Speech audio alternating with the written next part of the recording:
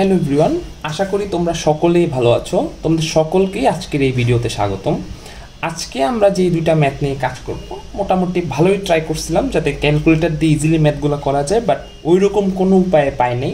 প্রথম ম্যাথটা যদিও একটা উপায় পাইছিলাম, বাট দুইটা অপশনেরই ওইটাতে স্যাটিসফাই করতেছিল, সো ওই নিয়মেও যাইতে পারতেছিলাম না। সো প্রচুর রিকোয়েস্ট আসছে এই দুইটা ম্যাথে, সেই জন্য হচ্ছে দুইটা ম্যাথ করে দিতেছি। আরও কিছু ম্যাথের রিকোয়েস্ট আসছিল, বাট যেগুলো এখন ম্যাক্সিমাম রিকোয়েস্ট আসছিল সেগুলো এখন আগে সলভ করতেছি। হোপফুলি বিকাল বা রাতের মধ্যে আরও এক দুইটা ভিডিও পেতে পারো যদি পসিবল হয়। এখন এই যে প্রথম ম্যাথটায় বলা হয়েছে কি, যে the combined equation of straight lines that can be obtained by reflecting the lines Y is equal to absolute value of x minus 2 in the y axis। ঠিক আছে, আচ্ছা এখন আমি হচ্ছে একটা এক্সিস আঁকার চেষ্টা করি নর্মাল করে। এভাবে একটা লাইন দিলাম, এভাবে একটা লাইন দিলাম, ঠিক আছে। এখন এখানে কয়টা রেখা আছে? দুইটা। একটা হচ্ছে y is equal to x minus 2, আর সামনে যদি একটা মাইনাস বসাই তাহলে y is equal to minus x plus 2। আচ্ছা, এখন ছবি দেখে আমরা যতটুকু আন্দাজ করতে পারি ওইটাই করব, বেশি আমরা লেখালেখিতে যাব না, কারণ জায়গার একটা ব্যাপার স্যাপার আছে প্লাস সময়ের একটা ব্যাপার স্যাপার আছে। যেমন এখানে প্রথম রেখাটার জন্য আমি অন্য পেন ইউজ করি। হ্যাঁ, এক্স এর সহগ হচ্ছে 1, আর আমরা জানি 10 45 এর ভ্যালু হচ্ছে 1, তার মানে প্রথম রেখাটার জন্য ঢাল হচ্ছে 45, আর সেটা ওয়াই অক্ষকে কোন বিন্দুতে ছেদ করে? সহজ কথা, x0 যদি বসাই দিই তাহলে পাই y is equal to -2, মানে এই বিন্দুতে। বিন্দুটা কত? 0,-2। আমি ওই সাইডে লিখি 0,-2। এখন খেয়াল করো, একটা রেখা যার ঢাল হচ্ছে 45 ডিগ্রি, যদি এটাকে আমি রেফারেন্স ধরি তাহলে 45 হবে কিরকম? কাইন্ড অফ এরকম, তাই তো? তাহলে এটার প্রতিফলিত রশ্মিটা দেখতে কিরকম হবে? কিছুটা এরকম মনে হবে। এখন খেয়াল করে দেখো, এটা যদি 45 হয়, এটাও 45 হবে, তাহলে আমরা যদি এটার প্রতিফলিত রশ্মিটা আঁকতে চাই তাহলে ডাইরেক্টলি এঁকে ফেলি একদম। y is equal to -2 এর জায়গায় -2ই থাকবে, জাস্ট আমার ঢালের আগে কি বসবে, সরি এক্স এর আগে কি বসবে? তার ঢালটা। যেহেতু এবার এটা হচ্ছে আমার +45, এটা হবে -45, আর 10 - 45 ভ্যালু কত? -1। তাহলে আমরা প্রথম রেখাটা পেয়ে গেছি কত? y is equal to -x -2। দেন দ্বিতীয় রশ্মিটার দিকে যাই। এটা আমার x y অক্ষে কত ভ্যালু ছেদ করে? x এর ভ্যালু 0 বসালাম, তাহলে কত আসে? y is equal to 2, তার মানে এখানে। আবার এটার ঢাল কত চিন্তা করে দেখো তো, এটার ঢাল হচ্ছে তোমার -1, তার মানে এখন যদি এটা আমার রেফারেন্স ধরি, আমার রেখাটা আসতেছে এভাবে -45, তাহলে এটার প্রতিফলিত রশ্মি দেখতে কিরকম হবে? আগেরটার মতো, মানে সিমিলারলি এই ইকুয়েশনটার মতো। তাহলে তার কিছু করার নাই, ডাইরেক্ট লিখেই ফেলি y is equal to দেন হচ্ছে আমার x plus 2। তাহলে যাদের একটু আইডিয়া থাকবে তারা কিন্তু হচ্ছে ওই রেখা দেখেই বুঝে ফেলতে পারবে এই দুইটার ঢাল দেখে যে ইকুয়েশনগুলো কি হবে। সো আমি আমার দুইটা রেখা পেয়ে গেছি। এখন হচ্ছে জাস্ট আমরা এই দুটার কম্বাইন্ড ইকুয়েশন বের করব, তাহলে ম্যাথ শেষ। আমি এটা শর্টকাট কি বের করছিলাম এটা একটু বলবো, এবং কি প্রবলেম ফেস করছি সেটাও আমি শেয়ার করব।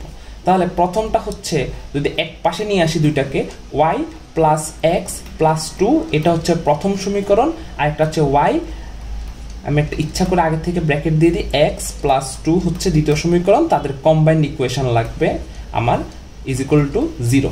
তাহলে প্রথমটা হচ্ছে a plus b, a minus b, তাহলে a square minus b square is equal to 0। তাহলে y স্কয়ার দেন হচ্ছে x square minus 4x plus -4 is equal to 0। দেখো কয় নাম্বার অপশনের সাথে মিলছে? ডি নাম্বার অপশনের সাথে মিলছে।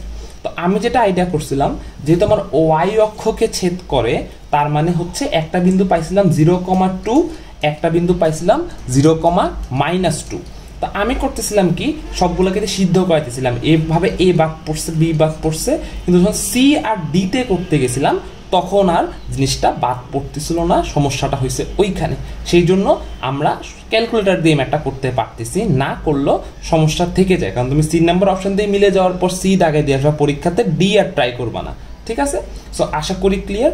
দেন আমরা আমাদের পরের ম্যাথটায় চলে যাই। পরের ম্যাথটা হলো যে if A complex number satisfy 2z plus 10 plus 10i less than 5√3 minus 5, then the least principal argument of z is what? ঠিক আছে, আচ্ছা যথেষ্ট কঠিন একটা কোশ্চেন মনে হয়েছে আমার কাছে যখন এটা পড়তেছিলাম, মানে যখন আমাকে আগেই একটা স্টুডেন্ট একবার দেখাইছিল তখন তাকে যখন সলভ করে দিতেছিলাম তখনই আমার কাছে যথেষ্ট কঠিন মনে হয়েছিল। আর এটা অনেকবার ট্রাইও করছি, বাট কোনোভাবেই হচ্ছে আমি ক্যালকুলেটারে পারতেছি না এটা করতে, ঠিক আছে। সো আমি ডিটেলস একটু ছোটোখাটো ওয়েতে যেভাবে করা যেতে পারে ওইটাই আমি তোমাদেরকে শিখিয়ে দিতেছি। আচ্ছা, তো আমি নিচের পেজে চলে যাই, পরে উত্তর মিলাবো। দেন হচ্ছে আমার কোশ্চেনটা ছিল 2z + 10, আমি এত প্র্যাকটিস করছি আমি মুখস্থ হয়ে গেছে এটা। দেন √/<5√3 - 5√3 - 5। তাই এবার দেখে আসি ঠিক লিখছি কিনা। 5√3 - 5, এই যে ঠিক আছে। আচ্ছা, এখন আমরা আমাদের সুবিধার্থে এখানে যেহেতু 2 দিয়ে ভাগ যায়, তাহলে z + 5 + 5i, আর আমাদের দুইটাকে ওই পাশে নিয়ে গেলাম, 5√3 - 5 / 2। এখন এটাকে কিসের সমীকরণ পড়তেছে? যেমন z কে আমরা লিখতে পারি x + iy, x আমার বাস্তব সংখ্যা, 5 বাস্তব সংখ্যা একসাথে রাখলাম। দেন হচ্ছে এখানে iy 5i, দেন এগুলাকে যদি কমন নিই আইটাকে, তাই লিখতে পারি 5 + y, আবার y + 5 যেটাই লিখি না কেন y + 5, আর লেস দেন ওইদিকে যা ছিল তাই আছে। এখন আমার তো যদি মান বের করতে হয় মডুলাসের, তাহলে কি হবে? x + 5 হোল স্কোয়ার, রুটটা দিলাম না, ডাইরেক্ট স্কোয়ার করে দিলে ওই পাশে y + 5 হোল স্কোয়ার, আর এখানে লেস দেন রেখেই কাজ করতেছি 5√3 - 5 / 2 হোল স্কোয়ার। এখন এখানে একটা বৃত্তের সমীকরণ নির্দেশ করছে, যেখানে কেন্দ্র হচ্ছে -5, -5 আর ব্যাসার্ধ r হচ্ছে এটা। এখন এটার বেশি যদি একটা ছবি আঁকার চেষ্টা করি, ছবিটা দেখতে কিছুটা কিরকম মনে হবে? আমি যদি কালো কালি দক্ষটা কি, এখানে একটা প্রথমে বিন্দুটা কোথায়? -5 -5, তার মানে ধরলাম ঠিক এখানে, ঠিক আছে। এটাকে ধরে যদি একটা বৃত্ত আঁকি, এই হচ্ছে সেই বৃত্তটা যার ব্যাসার্ধ হচ্ছে -5 -5। এখন যদি এতটুকু বলতো, যদি আমাকে জাস্ট আর্গুমেন্ট বের করতে বলতো তাহলে একটু বের করলে হতো, বাট আমাকে বলছে লিস্ট আর্গুমেন্ট বের করতে। তার মানে আমাকে যদি ওই বিন্দু থেকে, অরিজিন থেকে আমার এই বৃত্তের উপর একটা স্পর্শক আঁকি, তাহলে আমাকে এই কোণটা সহ বের করে আমার টোটাল আর্গুমেন্টের সাথে যোগ করে দেখাইতে হবে। সেই জন্য আমাকে লিস্ট আর্গুমেন্টটা বলছে, আদারওয়াইজ আমি 5 - 5 - 5 এর জন্য বের করে দিলেই হইতো। এখন আমরা এটা তো এই যে দুইটা অ্যাঙ্গেল দিলাম, এটাকে মনে করে দিলাম আলফা, এটাকে দিলাম বিটা। বিটা কিন্তু আমরা অলরেডি জানি কত, 10 ইনভার্স মডুলাস অফ -1/-1, এভাবে লিখলে অনেকে পারে। শুরুতে যেহেতু তৃতীয় চতুর্ভাগে আছে, তখন কি করবে? আমি হচ্ছে পাই থেকে ওই ভ্যালুটা বিয়োগ করে দিব, সরি ভুল বলছি, ওই ভ্যালুটা থেকে পাই বিয়োগ করে দিব, যেহেতু তৃতীয় চতুর্ভাগে আছে। তাহলে কত আসে? এখানে আসবে 45 π/4, আর এখানে আসবে π/4 থেকে গেলে কত হয়? 135 আসে, বাট আমার পাইয়ের ভ্যালুটা ভুলে গেছি, তো দেখে নিই। আমার হচ্ছে যে π/4 মাইনাস হচ্ছে পাই, যদি করি পাই কোথায়? হ্যাঁ, তাহলে -3π/4 যদিও হচ্ছে আমরা হয়তো লাস্টের দিকে ডিগ্রি দিয়ে কাজগুলো করব। এবার আমাকে আলফা অ্যাঙ্গেলটা বের করা লাগবে। আলফা অ্যাঙ্গেলটা বের করার জন্য খেয়াল করো, আমি স্পর্শবিন্দু থেকে যদি বৃত্তের উপর সংযোগ রেখা আঁকি, সেটা অবশ্যই লম্ব হবে। তার মানে এখানে একটা ছোট একটা সমকোণী ত্রিভুজ ক্রিয়েট হলো, জিনিসটা দেখে এরকমভাবে কিছুটা এরকম। এটা হচ্ছে আমার আলফা। এখন এটা হচ্ছে বৃত্তের ব্যাসার্ধ আর, এই যে 5√3 - 5/2, আর এই যে দূরত্বটা হচ্ছে অরিজিন থেকে -5 - 5 বিন্দুর দূরত্ব, যেটা হচ্ছে আমরা ডাইরেক্টলি লিখতে পারি কত?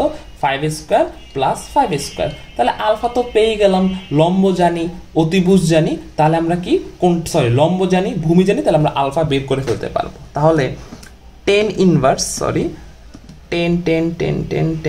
ইনভার্স, দেন হচ্ছে আবার লম্ব কত?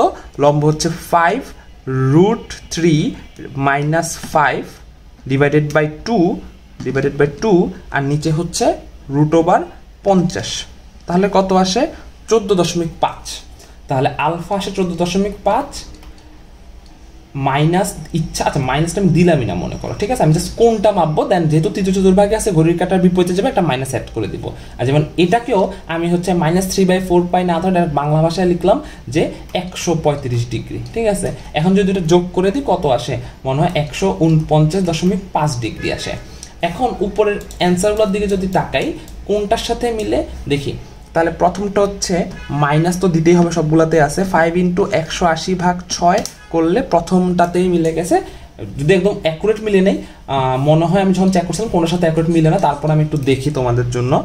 -11 into 180 divided by 12 165, -3 into 180 divided by 4 হলো 135, আর -2 এটা তো 120, 180 ডিভাইডেড বাই 3 হচ্ছে 120। তাহলে এই হচ্ছে সঠিক উত্তর। তো ম্যাথটা আমার কাছে যথেষ্ট আনকমন মনে হইলো। সো এরকম ম্যাথ আসার চান্স কিছুটা কমই, আর আসলেও হচ্ছে অ্যাভয়েড করবা, কারণ এরকম বড় ম্যাথ আমি সাজেস্ট করি না করার জন্য।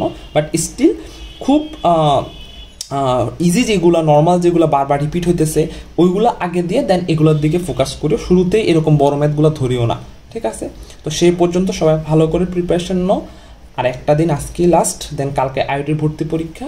সো ভালোই হবে আশা করি, ওইভাবেই প্রিপারেশনটা নাও। আর সবাইকেই হচ্ছে বেস্ট অফ লাক।